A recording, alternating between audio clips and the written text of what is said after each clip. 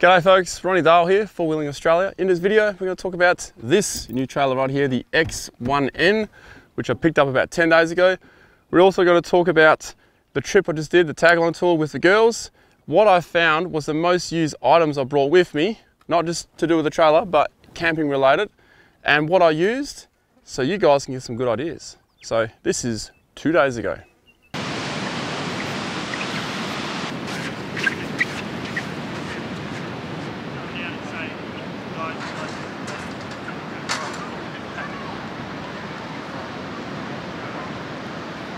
We are currently on a tag-along tour. This is the only one I do every year, my annual trip to Twilight Cove. Absolute amazing place, as you can see. This is not my regular quality video because I'm traveling with 2 kids. So I want to show you how I've camped. It's not a high production, that's what I'm trying to say, because I've only brought my vlogging camera with me and a couple other cameras, mainly stills. So this is my campsite right here.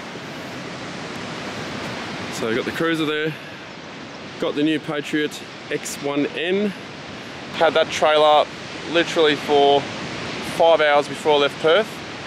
It all just happened. It all just happened on that one day.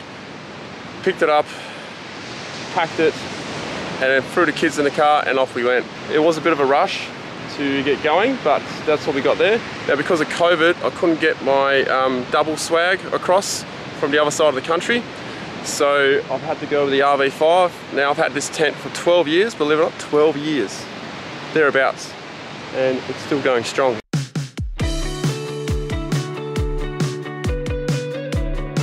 Welcome back to the future. We're going to dissect this trailer very fast, very quick, so we go through it and then we can get to all the other stuff. And the first thing we're going to look at is the kitchen and the fridge, the rear storage, side storage, even more side storage, the man cave, and finally the storage on top. Very quickly, this is different to the X2 in many ways, and this is one of the ways. Looks very similar here, right? And it is all this set up here. We got our little pantry here.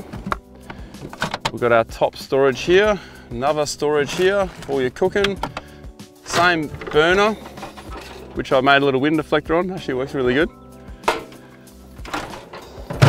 But what is different is the fact that it has airbags, so I can level this trailer. For example, if I drop this side down,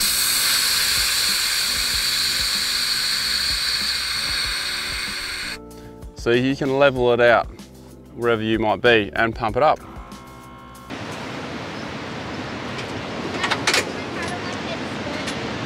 It is a different style kitchen on the X1-N compared to the X2. The X2 had the kitchen at the back, it's got a kitchen here. Managed to pick this up just before I left as well. It was a busy day before I left. So it's a 32 litre Engel. It's got the sink which is plumbed in. That's one thing I really like about this. 150 litres of water. How much have we used? It says I'm close to empty. That's how much water I've used with 2 kids. Still got 70 litres in the back of the cruiser as well. Everything, including the kitchen sink. This is like a plate storage. Have all your plates. You could probably fit some pots and pans in there, I guess. Got a little wet storage in here. And utensil drawer. Before we move to the back storage, it does have a BMS 30 and it's got 2 deep cycle batteries. I'll probably change those to lithium later on. Let's move to the back. The X1-N, it has a spare wheel on the back,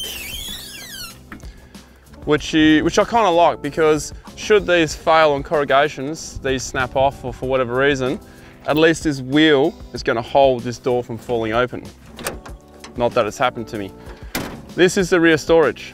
Complete storage all the way in. Heaps of room actually. Here's some drawers, all tent pegs and all the other stuff. It is a diabolical mess at the moment because I was camping with kids. I've still got to go through and clean all this stuff up. On the X2, I had a big pantry that was combined with the fridge. In the X1-N, I don't have a pantry except for that little one over there. So we are using a box and we just put all our food in it. That's all the food we got left. So we went through quite a bit of food, those kids. Down here we got our wet storage. My youngest daughter's been filling that up with seashells and all kinds of stuff she's found, rocks and whatnot.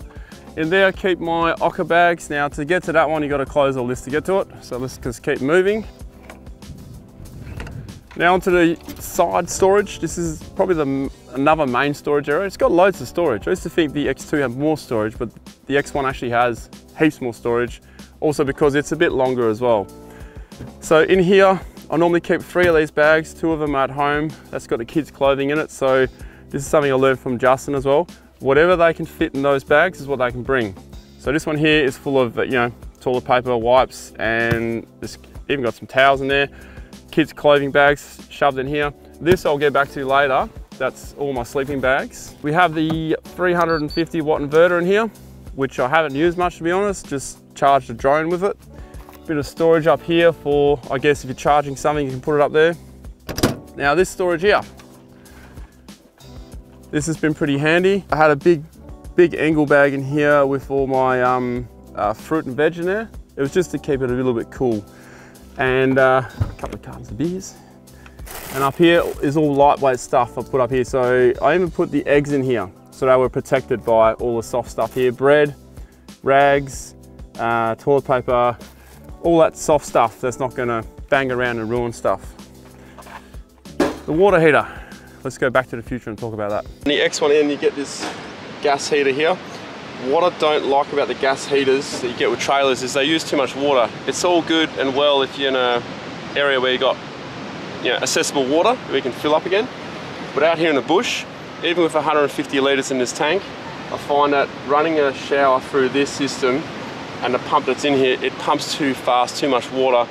So I in fact just heat a bucket and use this little companion shower thing. This is what I'm talking about, guys. $30, actually this might have been $70 actually, 70 bucks. Aqua pack, drop it in, and you can have a shower. Now the beauty about this is a 9-litre bucket. If I put 9 litres of water in that bucket, that's all I'm going to use. I'm not going to be running through a heavy pump that's going to take water out to an amount that I don't know. So 150 litres ran out in 8 days because we kept using the water on the tap. It's a very high pressure tap. So showers, definitely recommend filling up a bucket. And look, 5 litres does me. 9 litres will do a lady's hair, like long hair, washed and everything. The other thing, steel bucket, I can heat this in a fire. Or I can use my jet boil and boil up 1 pot of water, throw in the cold water, and I'll have nice warm water for a shower. That's all you need. Just like the X2, the jockey wheel is a removable one, and we need to remove that to get into here. Now there is a way of doing it so you don't have to remove it. That I haven't quite worked out yet. Now I'm not going to bore you too much in here because you already know this system. This is the man cave. We have the barbecue here, camp oven in here. I keep ground sheets in here as well, nice and tight. Something I do want to show you though, mainly for Patriot camper trailer owners. You know that bag you get all your what do you call it, all the instructions in and all the paperwork? You know what? It fits these barbecue plates for the barbecue so well in this bag. How cool is that? So I removed all that paperwork, put it somewhere else. And not only that, if you put stuff here, you can whack this in here, which helps lock in the lock-in tab, which holds the barbecue tight in there. So there you go. Now we also have a tap here. That's where you hook up your shower and all that, or wash your hands when you close everything up. Still got 33s on it. I'm going to change these to Razor 35s so they match the Cruiser. And also I find that at the moment it's sitting on the hitch, it's sitting a bit like this. So with 35s, it should be nice and level that way. Now, as you saw with the airbags, I can level it this way. So if you did put a rooftop tent on it, which this one doesn't have, you can then level it out, and you can use the jockey wheel to level it out the other way. Speaking of which, no roof tent. So I've gone with the RV5. That we'll talk about very soon. But on top here as well, it comes with this roof rack that's on here. I think that's done by Patriot as well. We have this skid row thingamajig here. This is for your jockey wheel. So it's also a recovery, but I use this to put under my jockey wheel when I park up. It just prevents the jockey wheel from sinking into the sand. Pretty cool kit. This one here is my chainsaw bag and chainsaw. We use that quite a bit on a trip, and I'll just come around to your side. But before that, there's an awning here. This is a super peg awning. I haven't tried it at all yet. Let's go back to the past about this storage case. I'll tell you exactly what I use it for. So this one was sent to me by Chaos. It's a Chaos box. It's actually a really handy box. When you go camping, you always got gear, you don't know where to put it, and you end up with a bloody mess everywhere. So that is what this box has become. It's just fishing gear, spare drink bottles, whatever, dirty clothes, whatever I need to get rid of in a hurry, because I am running a tag-along tour. We're constantly moving, setting up camp, and having 2 kids with me is a bit of a challenge, I've got to be honest. So I'm running a tour, 2 kids with me, but I'm managing pretty good.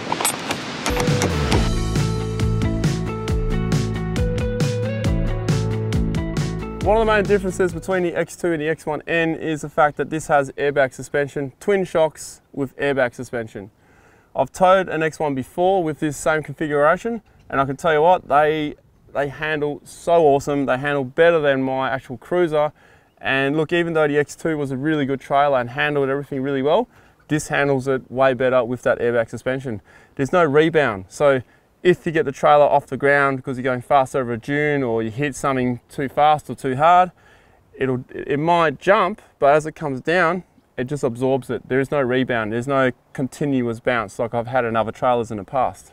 Another difference between this and the X2 is the fact that the X2 had a 70-litre water tank. Might have been 75. This has a 150-litre water tank.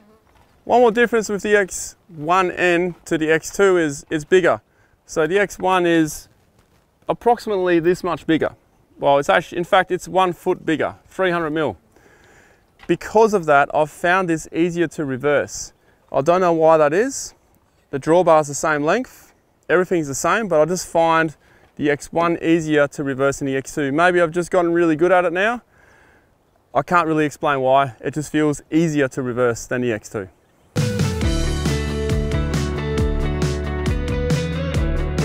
To accompany the trailer, I'll still use the cruiser storage a little bit. So we still got the 40-litre Ingle fridge, MTV fridge freezer on the back here. Now in here, the fridge you saw before is a 32-litre. So in total, I have 72 litres of fridge or freezer space. And I made the freezer zone bigger in this one for this particular trip. It was plentiful for 2 of my daughters and myself, heaps.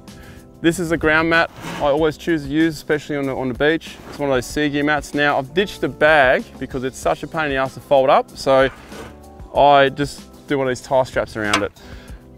Chemical toilet, always a good thing when you're traveling with young kids as well. And in Australia, you need, or it's particularly Western Australia, you need a chem loo for a lot of places you go. Now that we didn't use too much, but I'll get to the best and most useful camping bits of gear that we did use. Inside this box always comes with me right here. It just sits perfectly between the Ingle and the tray. That's most of my fire cooking stuff in here. So yeah, just billy cans and whatnot. Tea and coffee around the fire. It's all here. If I want to pull up and have a tea on the track or the road, just start a quick fire and make a tea. It's right here, it's ready to go. That's why I choose to put it in the back of the tray.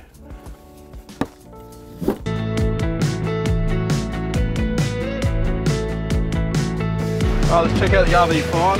As I said, I've had this for 12 years. Now, it's been over a year since I used it last. Heaps of room. And I've got these mattresses here, which I picked up from my mate at Go Camping. Cedar Summit ones. Now, these roll up pretty tight. They're self-inflatable. We got 3 of them. They are super comfortable. Now, the first time we unrolled them, it wouldn't really suck the air in. They're self-inflatable. But since I pumped air into them, this is a pump bag that you hook into it. So you got this little point here. That point hooks into here. That's the valve closed. Self-inflating valve, sucks in air as you can hear. We can do it fast by this. You can see it's expanding already.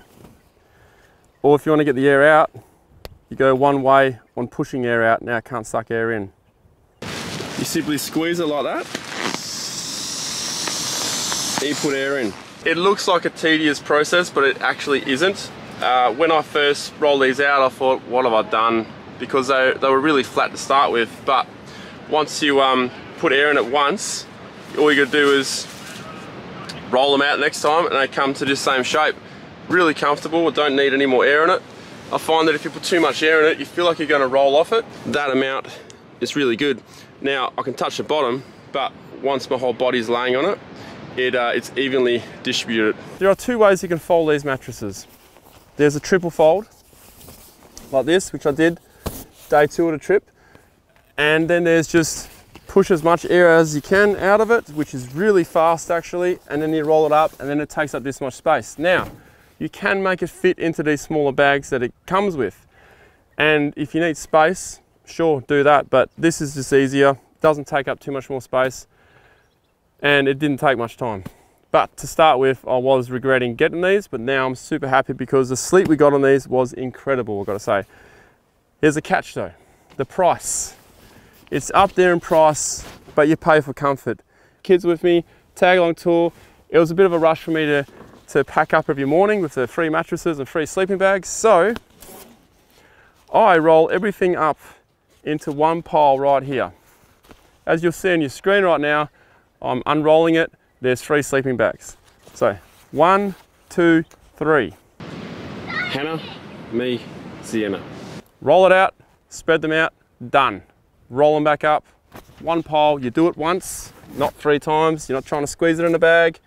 That's what you end up with. And I actually think you get more room because it's all right here. You're not digging for 2 or 3 bags as well. So that is my top sleeping bag tip for you guys. The girls are using their own pillows from home, just to have a bit of creature comfort. That is a good thing to have. So, you know, so I do feel a little bit home still. And these pillows. These are also Cedar Summit ones. They roll up quite nice and tight. That's what I use. Oh, it's a bit dirty there, isn't it? Here's a tip for anyone with an RV5 or a 4. All your clothing bags whack right at the end, at the head end, and then you don't need to put the extra 3 pegs in on the back to pull the tent out. Otherwise it caves in. The girls have got their bags on the other side. I've got my bag right there in the middle. Yes, camping with kids, there's a lot of sand in here. But we find that with these mattresses, there's gaps between. We just shake the sand off and go to sleep, worry about it another time, because kids camping, you're going to get sand in here. Talcum powder though. You want sand off your feet, use talcum powder. Works a treat.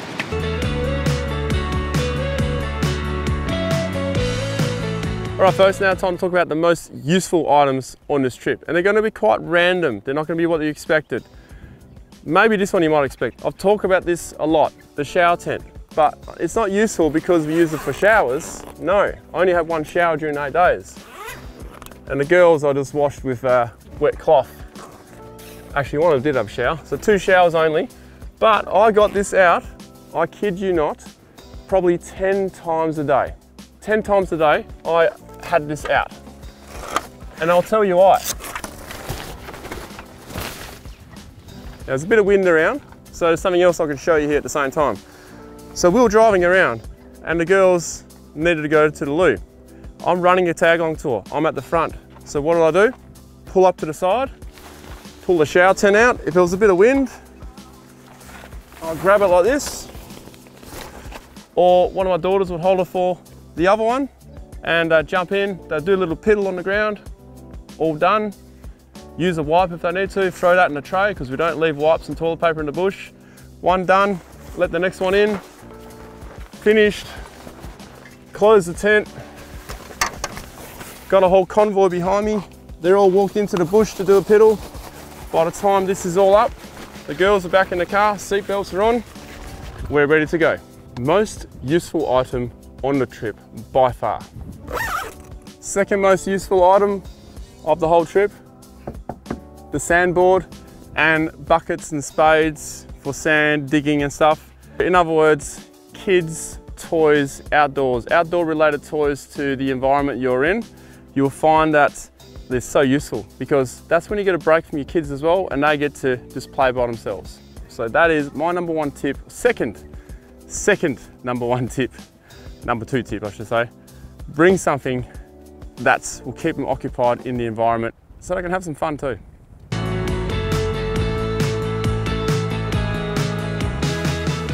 Alright guys, to cap off this video, here are things that I forgot and lacked having on the trip. Number one was easy food. I had to do a lot of cooking. Now, when you're camping with kids, they're out in the fresh air, they use a lot of energy. They are probably going to eat almost twice as much as they normally would at a home dinner table setting. So that's where I lacked a bit. Also snacks, I lacked on a bit. Apples, bananas, I ran out of that pretty quick. So have more snacks, have more food than what you think you need for your kids especially. And try and have the same meal as your kids, even though they might be a bit bland, just add lots of salt and pepper. That's if you want a relaxing day or night. So, you know, obviously cook some nice steaks and other things that you like to eat that your kids might not want to eat at other times. But just make sure you have enough for them kids, because I ran out pretty early on. Another thing I lacked was my head torches. They were actually hard to find because kids are kids, they keep moving them around. One more thing I was lacking was some warm clothes for myself. Because I also focused on packing for the kids, making sure they have warm clothes, and I kind of messed up a little bit, they ended up using one of my jumpers, my only jumper I had with me for the whole trip. So I was a bit cold at night. So pack 2 jumpers. Always pack for all 4 seasons when you go camping. What else did I lack? Not really too much more. I had it down pat pretty well. Look, a lot of people think it's hard work taking kids out camping. Your kids are generally occupied and they'll learn a lot more when they come out in the bush. I did some single parenting with 2 kids and running a tag along tour. So if I can do that, you can definitely take 2 kids out on your own and go camping. Even better if you can get the missus out too, or your partner. So just give it a crack guys, and any questions, put them down below and I'll make sure I will answer some of those in another video or maybe in the comments below. So thank you very much for watching. See you next time.